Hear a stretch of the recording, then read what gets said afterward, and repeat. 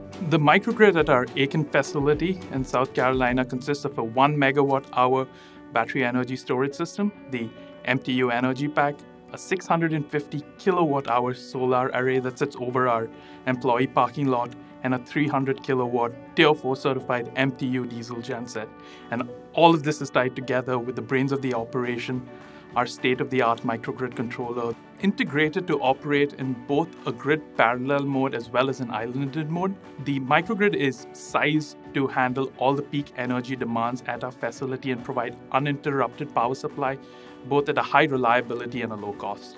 At Rolls-Royce, we lead by example and put proof behind our net zero targets. The microgrid at Aiken also serves as our validation test bench in the Americas for our net zero technologies. Also, we're able to use the overabundance of the sunshine in South Carolina.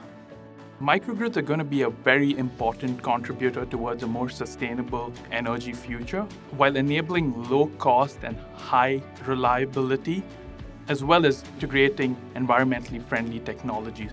So we're able to deploy microgrids to remote locations where we do not necessarily have access to power, as well as we're able to lessen the loads on the national grid and also provide higher resilience to the grid.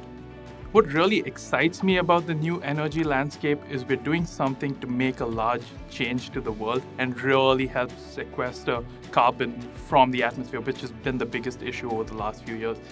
So that's why in my role at Rolls-Royce, I come in every day excited and I feel I'm fulfilled at the end of the day when I head back home.